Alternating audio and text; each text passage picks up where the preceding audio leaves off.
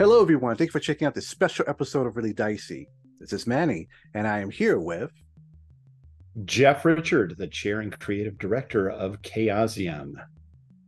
Thank you for joining us. And today we're going to talk about Cults of RuneQuest, particularly two books, the Lightbringers and the Earth Goddesses. Um, Awesome. I, I, I'm very. RuneQuest is one of those role-playing games growing up that I've always seen books of. I've seen people talk about it, but I've never played, unfortunately. And it's only recently that I've been rediscovering, in a sense, RuneQuest. So I'm really excited. We reviewed the starter set recently, and it's wow. I am sad how much I missed out. And what I love about RuneQuest is how much worship in deities are a big part of this world. And to me, that's very important because in any setting, I always look first at what the deities are and what cultures worship what, because it gives me a better sense of what the world's about. Mhm. And what's interesting about this project, so usually every system has at least one book about the gods. Usually if it's fantasy, Pathfinder Second Edition has gods and magic. D&D has, let's see, they started with deities and demigods, and then legends and lore later on. But RuneQuest has multiple books coming out. So, if I may ask, why is this so? What is it about this world that they need so many books about deities? Well, I'm going to answer first with kind of going a little bit broader. And for me and for Greg Stafford, who created Glorantha, mythology is what underpins all of fantasy. And it's Glorantha was as a setting really takes mythology and the source of magic, quite. I don't want to say seriously because that makes it all sound po-faced and unfun, but it's the foundation of the setting. So in Glorantha, the gods are real. Mythology is how the world works. It's the underpinnings of everything. And when you're playing RuneQuest, your character's relationship with a god or with spirits is amongst the most important relationship your character has in that setting. It's the source of your magic. It's a source of community. It's a source of goals and directions. And so that's always been a really, really key part of the setting. And there's there's more than about 100 significant player cults of gods that would be of interest to possible player characters, at least to or to GMs.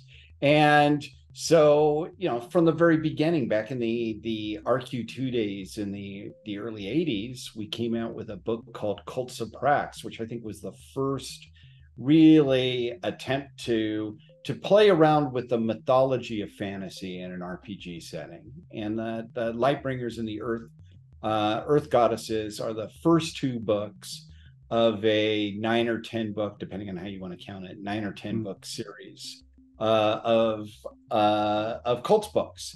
And what that does, it broadens out the setting. It gives your characters much more to do. It gives us great new cults with new magic, but also it flushes out the setting because the real heart of the setting is mythology and the stories of the cults. Hmm. How would you differentiate the mythology of RuneQuest compared to other mythologies and other systems? Well, okay. I first off, I would say that it's certainly the most cohesive and well thought through mythology. So Glorantha, if you think about it, in Glorantha, you have this 100 different cults, all with their own takes on creation, on how the world became what it is, why the world is flawed in the ways it is, etc. And all of them together actually end up forming a very cohesive story, which for Glorantha geeks, they call it the monomyth, which is all of the mythologies put together in a cohesive form. And that cohesiveness, where the mythology is something that you can really explore and adds value to your game and gives your character direction, is pretty unique to Glorantha. I mean, I'm really trying to think of other than arguably the original Vampire. If you remember that it also had its own mythology that was very important for the characters. But other than that, I don't, traditionally, and this isn't meant as a slap at D&D, but traditionally the mythology in the D&D has been very, it's been kind of tacked on. If you're a cleric, you pay a little bit of attention to your god, but to a large extent, it doesn't really matter who it is. They all provide more or less the same sorts of stuff. And for the rest of the character classes, it's not even that particularly relevant. And that's a byproduct of just how that setting formed. Whereas Greg started writing Glorantha stories back in the 60s, long before the idea of turning this into an RPG came about. And I think that different origin of the game, it ends up with the mythology and the gods being something that is much more important in play than in most other settings, where that kind of ended up getting to some extent tacked on after the fact. Transitioning what you just said, so the Cults of RuneQuest, I was able to take a quick peek into these two books. It's not just explanation of who the gods are and how they created and have a part in this world, but this is like almost like this is a book that players can it's almost like also a wealth of player options. Yes. So when you choose a deity to follow, it's not just a role play aspect, but there's mechanics that help enhance your character. Loads. You get, okay, so in RuneQuest, everybody can use magic, but your magic, all the cool magic, comes from the gods, right? You wield part of the power of the gods. So every different god first is going to come with very different types of magic that you get to use. So I might worship the storm god, and that's going to give me, cool powers of the ability to command and summon air elementals, to hurl thunderbolts and blast people with lightning. Or I might worship the sun god and be able to call down a sun spear, or cause trees to bear fruit, because of the radiant power of the sun. Or I might, if I follow the earth goddess, there's magic related to healing and fertility and the growing powers of the earth. These are all radically different. And so what you can think of this is it's 100 different character classes, which is pretty broad. We don't have, RuneQuest doesn't have rangers or druids or whatnot. You are a person. It's like in Call of Cthulhu. You play a person. That person, has some kind of an occupation that they do. Maybe they were raised as a warrior, or maybe they were raised as a farmer or whatnot. But the really interesting things comes from your relationship with your god, with your cult. Oh, interesting. So, all right. So yeah. So these two books, let's start with the Lightbringers first. So it looks like each book will deal with a certain group of gods, and it looks like there's a thematic link to them. So the Lightbringers they're pretty much the air gods or the storm gods. So these are the gods around the storm god Orlanth, and so Orlanth and his companions, and in the setting, in the mythology, Orlanth is the leader of the storm gods, and he quarreled with the sun god and killed him, bringing death into the world. And that's why the sun sets every day. Is every day the sun is reborn, goes up into the sky, and then dies at the end of the day, and during the night is going through the underworld. And in Glorantha, that's not metaphorical. That is happening every day. Again, it's a world where the mythology defines how the world works. But eventually, everybody concluded that, including Orlanth, that maybe killing the sun was not a good thing, because this brought forth the great darkness, which was great for the storm gods for a while, but eventually everybody suffered because there is no sun in the sky. So Orlanth gathered his companions and went into the underworld to try to find the sun and bring them back into the world, which is why they're called the Lightbringers. So it's and these are the Lightbringers are probably the most popular player character cults. You have the Orlanth, who is a god of storm and a god of heroes. Think Indra, or Indra, Zeus. That classic troublemaking storm god that both breaks the world and then tries to fix it. And he's got his companions. He has there's a goddess of mercy, a god of knowledge, a god of communication and pathfinding, the trickster Ermal, who is a malevolent. He's the trickster archetype. It's a malevolent, dangerous entity that's nonetheless necessary for the world to function. So, and you have other gods in this. There's his brother Humacht, who is the god of death, and another brother, the Storm Bull, who is basically an unreasoning storm that everybody loves because it's willing to fight the things that nobody else will fight, and so forth. These are all, if you can imagine, these are all kind of really classic adventurer archetypes. And then the Earth Goddesses, which is the second book in this, these are the deities around the Earth Mother, Ernalda, who is the source of life and the source of fertility, the goddess of the harvest, the goddess of childbirth. Again, think Demeter, Inanna,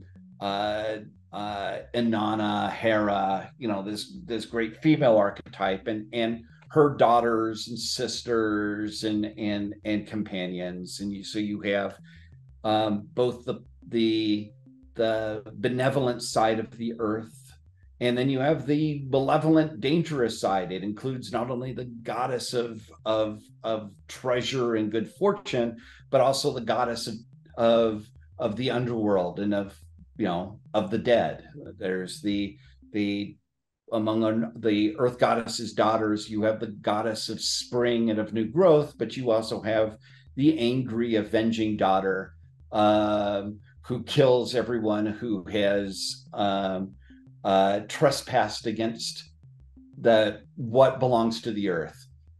And so again, it's a great collection. Now, these are a little bit different from what you see in a lot of standard fantasy, but they're also great archetypes and wonderful to play. And so the first two books coming out, that covers an awful lot of the cults that people have played in the past in RuneQuest, as well as a few that have never been published before in any form. So they cover a lot of territory, and those are the first two in the first two in the series. And then hopefully people find that interesting enough that they'll want to keep buying the next books in the series. I find it interesting, and that usually in a lot of the old religions, it's usually the sky and the earth are usually the parents. And I just find it fascinating that the first two books are coming out is with the sky and then with the earth. I don't know if that was done purposely, but yes. Well, there's air. So in this one, the first one coming out is air, then earth, and actually the one of the next series that's coming out will be the distant sky gods. So in Glorantha's mythology, like in so many, you used to have the sky god who laid atop the earth goddess, and they gave birth to air. Right, air is between the earth and the sky, and so the first thing the primordial air god did is he pushed his mother and father apart so that they were no longer laying atop each other, and made himself a king of the middle air. And which of course is a classic. I mean, you see that in a lot of mythologies of the world, starting with the sky god and the earth goddess, and a new god coming in and pushing those two apart. You sort of answered this a little bit already. When it comes to like the inspiration, you mentioned there's some new deities in these books as well. Like where did you go? Like, I mean, looking at this, especially looking at the art style, I mean, I don't know, it's like a weird mix of things. Like, at least to me, a little bit of Aztec, a little bit of Babylonian, Middle Eastern, Asian mythology, and if I may ask, where did you go? Well, so one of the great advantages we've had is because Greg has been writing. Well, I mean, Greg's passed away, but Greg had been writing about Glorantha since the '60s. So there's enough material about the cosmology that it can be its own thing. So visually, I tend to go with I tend to be heavily inspired, as you said, by a lot of Babylonian and Near Eastern imagery, a lot of South Asian.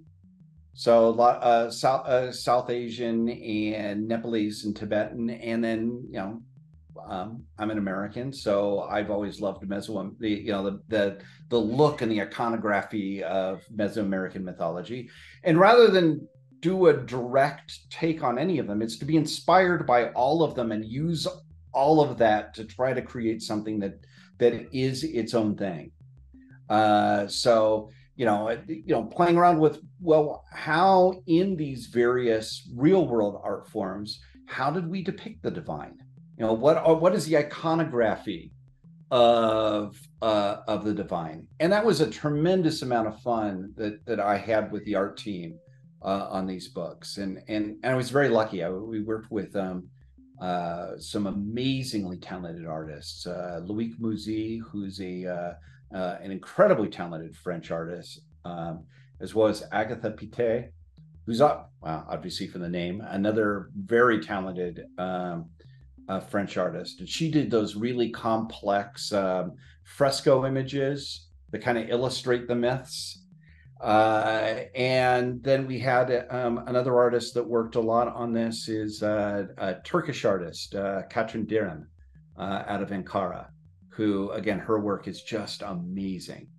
And if you notice on the names of the artists, none of them are American and none of them are English. And that's been another thing that's been a lot of fun on this, is getting a non-Anglo-American artistic view on fantasy, which has been really delightful. But it very much shines through from the books, because my hope is they don't really look like anything that we've seen so far in fantasy RPGs. And I have to say, the art for these two books are amazing. It's like homage to the old, but modernized as well. As being the writer for these two books, co-writer for these two books, did you have to have a lot of say when it comes to the art? Did you just kind of give them like a vague description and they just went out and did their own design? How did that work exactly? Well, that's so. I've been working with Loïc for quite a few years, and so he and I got very comfortable with am very comfortable with his take on things, with a minimal amount of art direction. So what I would give is, I typically give a narrative description of, this is how various cultures depict this deity. And then Loïc would just run with it. And then once I started having images from Loïc, we could use those as references for Agatha, who would then run with that further. And then at the end, then Katrin would come in and she would do a radically different take but still use the same iconography that Loic and Agatha had built up. And so it was one, in a lot of ways, these are art books as well as being very useful books for players and GMs. An awful lot of thought, went into the look of these things. And I have to say probably the least amount for me compared to the amount of thought that the artists themselves did. But it was very much a delight. I mean, there's this great piece. Yeah. So like right at the front, this is an example of the art that Katrin did depicting the same deity that's on the cover here, which was done by Loic. So you have also these it's recognizably the same deity. The iconography is the same, but the take on it is very different, which is something that we wanted to do, because that's of course how human cultures work, right? We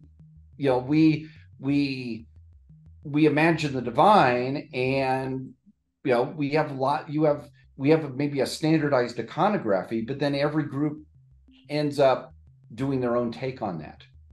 And it was an absolute pleasure on this one. It's something I've really never been able to have the sort of artistic experiences I've had on these projects on anything else I've worked on. And I've done some pretty we've worked on some pretty interesting projects at Chaosium over the years, but I think this is kind of a new benchmark for the look and the direction of the art.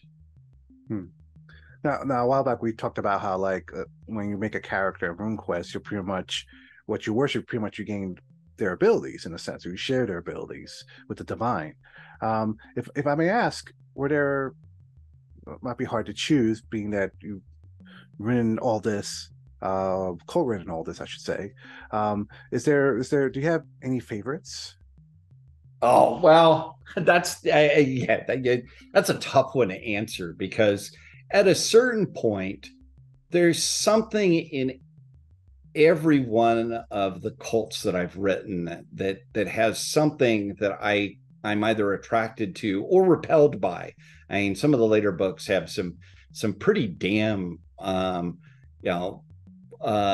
abhorrent archetypes of the art, but of course that's all part of the cosmos, right? The world is made out of everything, not just the stuff we like. But in these two books, I think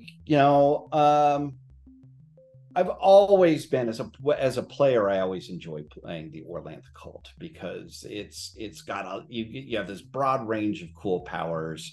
That's the god of the storm, but it also you always find yourself kind of propelled into adventure if you dedicate yourself to that cult. So it's always a fun, as a player, that's one of my favorite cults to play. But from a writer, I think I had the most fun with the Ernalda, the Earth Goddess, because that was something that when I was writing that, I actually brought in and got a lot of feedback from quite a few women players in this, about that. That is something that rarely, playing around with the Earth Goddess and the powers of fertility, really is something that RPGs just kind of they don't like to touch with a 10-foot pole, because it's not combat. It's not it's not about how much damage can I do there, but for a community and for a society, it's frankly more important than most of the other traditional player character archetypes, right? We don't have a good harvest. What happens to the community? Who cares if I can kill some trolls and take their stuff if we can't feed ourselves? And so that was a lot of fun on how do we write this? How do we make it interesting? How do we also make it something that would be fun to play? And that was something else in most of these, pretty much all of the cults, is how do we make this something interesting and fun that I would I'd want to play a character that devotes themselves to that cult. So, I think actually I may have had more fun as a writer working on the Earth Goddesses. But as a player, I have to admit, I enjoy playing followers of the Storm God or of the God of Death and War because I'm an old school role player. So a lot of the old myths usually have a story or a point to Mm-hmm. them in some ways, some good, some bad. What is there? I mean, usually when we look at books like these, we think about, okay, player options, things for game masters to use to make their stories. But are there? Did you? Are there any like uh, not points, but more like, is there something like, hey, I want to share something. I want to tell you a story. Is there something like? Was there something Oh, you hope? every single cult starts. So I know that's normally how you do it. Okay, well let's let the most important thing about this cult is these are the player options and the where you fit it with it. Okay, that's all there in each one of the cult write-ups. But for me, that's not really the interesting part. For me, the most interesting part in every one of these cults is it starts with that cult's story. What is that cult story about the world? About why, where do things come from? Why is this God significant? That explains to a greater or lesser extent that cult's story of the world. And that's my favorite part. Every one of the cult write-ups starts with that. And then after that, it has another little story, which is about the history of that cult in time. Did this cult used to be more important? Did it used to be less important? Did this cult do some amazing things in the centuries past? Did this cult do some horrible things in the centuries past? And so in almost all the cult write-ups, I'd say the first between 1 and 6 pages is nothing but story. And then we get into the mechanical stuff, which is certainly important in play and certainly helps you choose which cult you want to belong to. But to me, I've been playing RuneQuest since the late 70s, but I've always found the stories to be the most important part. I get attracted to as a player, I get attracted to one cult or another because of the cool stories that it has. If that helps answer the question. Oh yeah, definitely. So Cults of RuneQuest. These are the first 2 books. How many more books are coming to Okay, so complete the we set? got the next one. So we got Cults of RuneQuest has started with a Prosopadia. Actually, I have a few of these that I can show you. Oh, So we have the Prosopadia, which went on sale June, I think July 20th. And this is kind of an overview of all of them. So I think it's roughly 600 cult entries. So this is kind of it's almost a reference book. Then we have the Lightbringers, which is how many is in this one? Sorry, this is the worst thing about being the one who wrote all of these is you could at a certain point you can no longer remember all the marketing copy.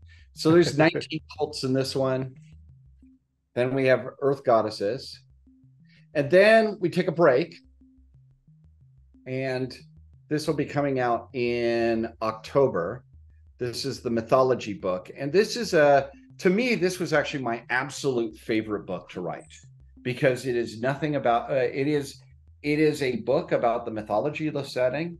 It's a book about mythology itself, and it was a very personal work of Greg and mine on talking about the role of mythology and fantasy, as well as it being a practical book for this game setting. Then after that, we have a book about the lunar cults. So these are the cults associated with the new, these are the with the new rising red moon and its lunar empire, who in a lot of the games are kind of they're the adversary, but they're not necessarily bad. They're just they're the new empire that threatens, where most of your most characters have normally associated been settled. Although I've certainly seen a lot of games where everybody plays lunars. Then we have the solar deities, so the powers of the sun and of the sky and of the stars. We have the darkness deities, so the powers of the underworld and of darkness and of the trolls. Water, chaos. The chaos is the lords of terror. These are the powers that threaten to ultimately threaten to destroy Glorantha, destroy the setting. In a lot of mythology, the function of the gods is to keep the powers of chaos at bay. And of course, for it to be interesting, chaos has to have the ability to come back and continue to threaten the world, so that we continue to have that conflict.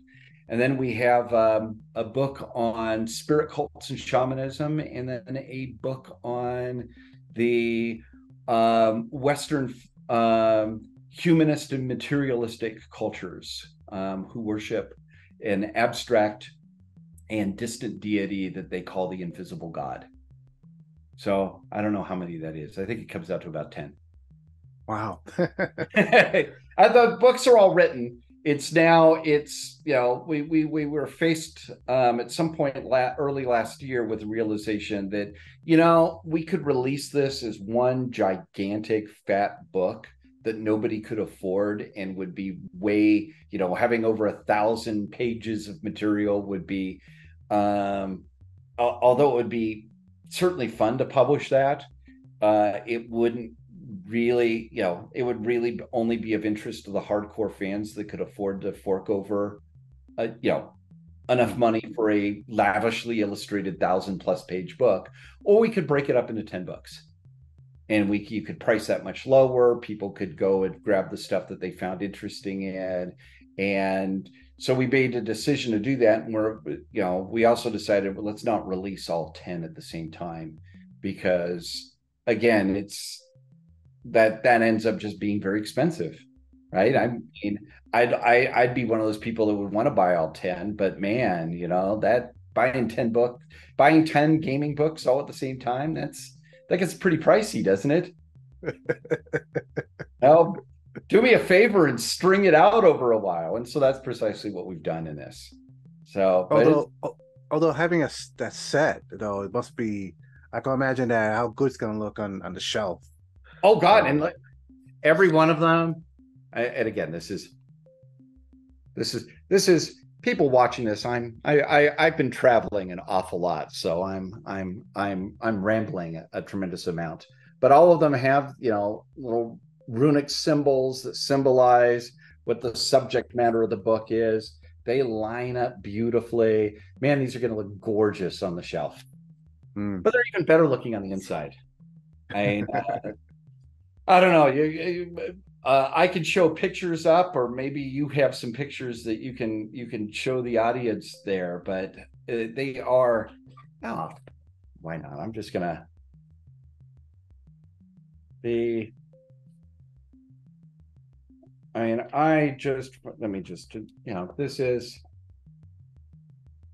the avenging daughter, the goddess of the herd animals. I mean, there's just a lot of beautiful artwork in this. And so even if they'll look great on the shelf, they'll look better just opening the book up and through them. Yeah, it's designed wonderfully.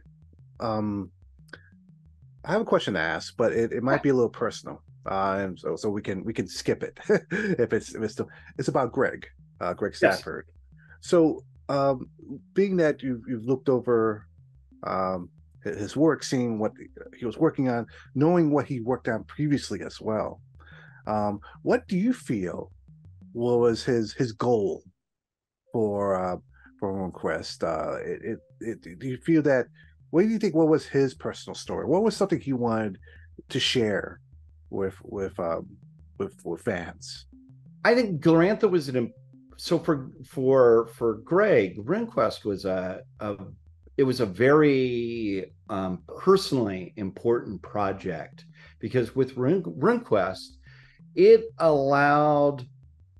it's a vehicle by which you know, we postmodern Western materialists can play around and start exploring mythology, which is something that is both tremendously important to us as human beings. I mean, we're still mythological creatures. That's how we understand the world. Is we understand the world in terms of sacred stories and archetypes and narratives. We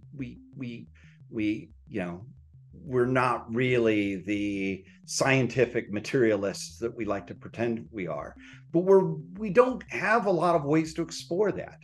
And what Glorantha was for Greg is it's a fictional world that nonetheless has, as authentic as we could make it, certainly as authentic as he could make it. Greg was a passionate scholar of mythology.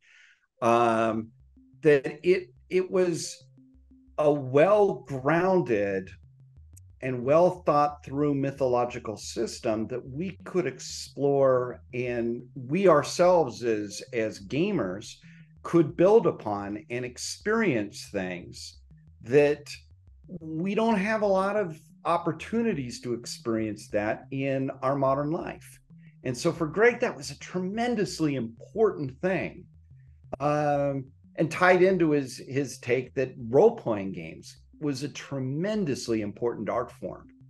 It's no wonder. You think about the two games that Greg was most associated with, RuneQuest and Pendragon, and both deal with a lot of both are very, very obviously they're very linked and very similar at a certain level, but they deal with a lot of really important stories about what it means to be a human. And so at the risk of sounding a little bit too artsy fartsy about it, I think for Greg, RuneQuest was a tremendously important way that we could explore things. We players and game masters could explore and make our own some sort of mythic experience in a world that largely is devoid of opportunities. I don't know how cohesive that thought was, but but yeah, no, I mean, think about it. This is what we get to do in a role-playing game. We get to explore being someone than ourselves in a setting other than our office, our home. And we could do it safely, right? Because, I don't have to go in and go through some, initiation rite that could kill me in order to gain a divine connection in RuneQuest. My character does that, but I'm a degree removed from all of that, because the mythology is all fictional, my character is fictional, but I'm still dealing with archetypes and concepts that are at some level arguably universal, and certainly have been around in human culture for as long as we've been humans. And it gives us a way to play around with that while still keeping one foot in our postmodern Western materialist world, where we could say it's all make-believe. And that's a great thing, don't you think? It's the same thing with Pendragon. We get to play around with having these ideals that it's impossible for us to achieve, because we're, you have these chivalrous ideas, but we're just knights who at the end of the day, we're basically thugs, but we have these ideals and we have this disconnect here, and we can explore it because that's the basis of so much of literature. And RuneQuest is kind of the flip side of that. Well, at the same time, it's a setting that you can play a duck, you know. But that's also important because this is the flip side that we don't explore mythology often enough, is we take it both not seriously enough, but we treat it too seriously. We forget the amount of humor, the amount of absurdity that are in most people's sacred stories throughout all of history. And that's one of the, in Glorantha and RuneQuest, that's why we have ducks.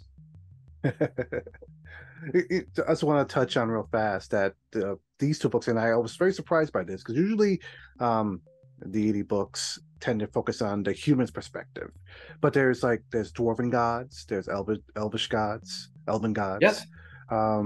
Was that fun to put together?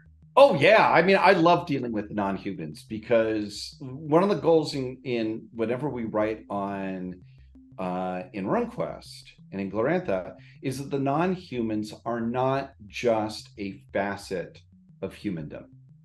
They are, so the elves in Glorantha, they're plant people. They are sentient plants. They might look like a person, but they're vegetables. They have a different ecosystem. They have a completely different set of goals, priorities, and ways of understanding the world. But at the same time, they have a mythology, and that mythology fits in this overall big picture. Same thing with the dwarves. When we get to the darkness book, that is most of the worshipers of the darkness. I mean, humans don't tend to worship the powers of the underworld and of the dark. That's stuff that we propitiate. We worship the Lightbringers to make sure that we don't have to deal with the dark, right? But the trolls of Glorantha, they worship the darkness. That's where they come from. That's their comfort zone. And so that's a fun book in that it's mostly a non-human perspective on the world, but it's fun to write that. I mean, I have to say, as a writer, writing Glorantha and RuneQuest material is just a delight, because you really get to run with things, and you get to run with ideas, and you're playing around with a lot of pretty ancient stories, and as a writer, that's just a delight. Is there any last words, anything you want to share before we wrap up? Well, I'm hoping, just as an aside, I'm hoping I haven't sounded entirely too that these are just books of important art. They're also, I mean, RuneQuest is my absolute favorite RPG. I love Call of Cthulhu. I love Pendragon. I play D&D. I have been playing role-playing games since the late 70s.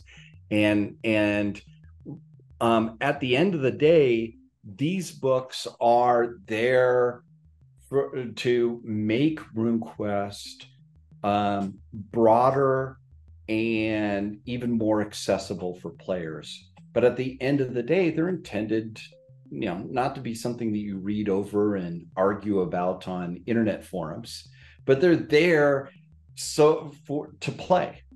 And I'm really proud that I think that's really come out in these books, is that it's a combination of kind of the art, but also as being useful game books. So, I'll see how other people think how good of a job we did on pairing those two design goals together. But on the part of Chaosium, I think we're all pretty stoked about how these things came out. I mean, I think they I'm obviously biased, but they their books we're particularly proud of, and I think people will just have a tremendous amount of fun with them. I so I obviously I haven't played RuneQuest as much. Oh, definitely not as much as you. Andy, you've got But to, man. I'll run it for you. You go to a con with me, and I'll run a game for you. Promise. I'm gonna keep you to that promise. I will be happy to do that. But what I so Pendragon, we just recently reviewed the starter set, and what I find interesting with RuneQuest and Pendragon is that Pendragon, I feel like it's a lot like if anyone has seen the Green Knight movie, definitely go watch it because it's actually some similar themes there. It's that the Pendragon, I feel like, is that yeah, you're a knight and there's action, but it's almost like a more like a you're exploring what chivalry is. Yes. And with RuneQuest, I cannot equate that with D&D. This RuneQuest very much feels its own thing. It feels like I don't want to say like a spiritual quest. It's because when I say that, when people hear that, Oh people think yeah, like, people oh it turns people off because like, oh yeah, well, that sounds terrible. yeah. But But there's something special about it. Like it's different. It's such a different feel because the gods are intertwined in everything, and you're a part of that. And there's stories that need there's quests that need to happen. There's stories that need to be finished, and you're a part of that. Kind of like oh, the Odyssey. yeah, very much so. And well, and big influences in writing this. When I started this, there were actually a couple books that I decided I would just reread. I'd read them before, but I reread the Iliad, reread the Mahabharata, which, by the way, if you're a gamer and you've not read that, you are selling yourself out. That is RPG gold there. But I also reread Zelazny's Lord of Light, which is one of the, in my opinion, one of Zelazny's best. To get really into that the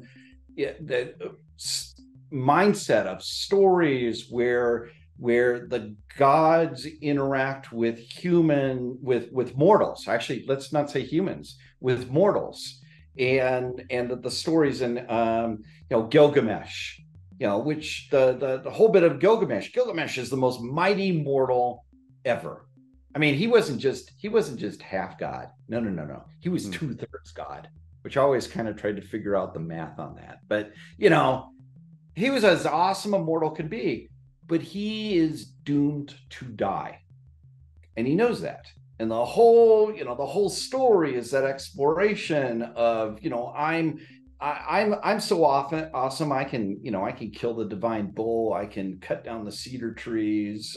I can do almost anything, but I am ultimately immortal. And there are issues, elements in being a mortal being that even Gilgamesh can't overcome. And you've got that in RuneQuest. You've got your character. RuneQuest uses the same BRP system as Call of Cthulhu and Pendragon. And so your RuneQuest character might be, able to hurl a mighty thunderbolt or make themselves, be a terror on the battlefield for a while. But it's still the same rule system as Call of Cthulhu. Combat is always going to be a dangerous thing. Your character is always going to be mortal at a certain level. And that tension between the power your characters are able to get through the cults, while at the same time their fragility by being a using the BRP system is a tremendous source of really unique role-playing ideas. Because your character doesn't, as you progress and become more powerful in RuneQuest, you really don't become. You can become, for limited periods of time through your magic, you can become virtually unstoppable. But that magic doesn't restore itself, by taking a nap. You've cast it. That's gone for a long. That might be gone for the rest of the the next 4 or 5 sessions, depending on what you're all doing, and you're back to being as weak as a Call of Cthulhu character.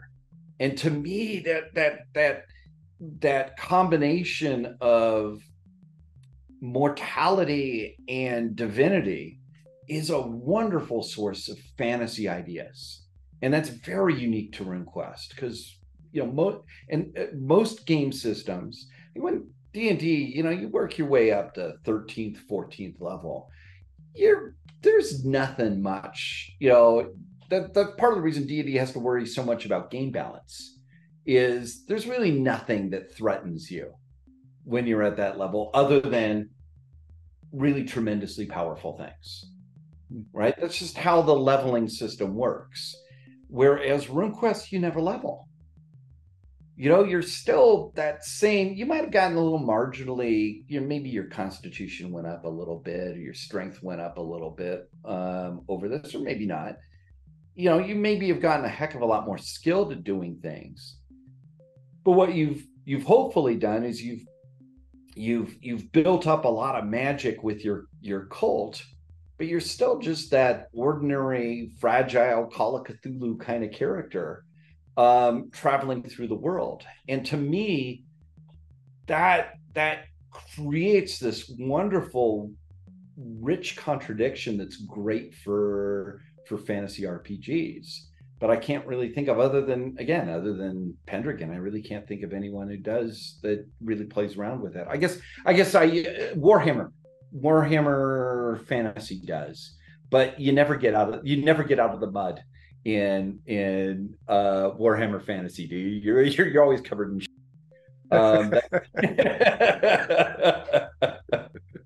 but yeah, no, I agree with you on that. It's one of the things that keeps me, I've been a RuneQuest fan since the RQ2 days, and it's part of the reason that it keeps pulling me back into it. Even before I was with Chaosium, is that real different feel. And I'll hazard, I'll get my marketing people upset at me, but I'll hazard, part of it is there's a spirituality to it. I think that's a great way to end this segment. Viewers, I am not as familiar as RuneQuest. If there's any of the deities in these books that you like, that you think I should pay special attention to, please let me know in the comments below. Because there's a lot of great ones. I just kind of looked through this a little bit, and there's some the God of Thieves. Lambro. There's someone I want to keep a close eye on, as well as what was her name? You just mentioned her, the one about the revenge. Babistra Gore, the avenging daughter. Yes. Yeah. Marin Gore, the Earthshaker, the goddess of earthquakes and all the destructive things the earth can do. And I grew up in California, so I learned to properly fear the angry side of the earth goddess. So yes, Jeff, thank you so much for taking the time to talk to us about. Oh, it's my pleasure. And you got to take me up on that opportunity. I would absolutely love to run a game of RuneQuest for you at some convention in the future. Oh, thank you.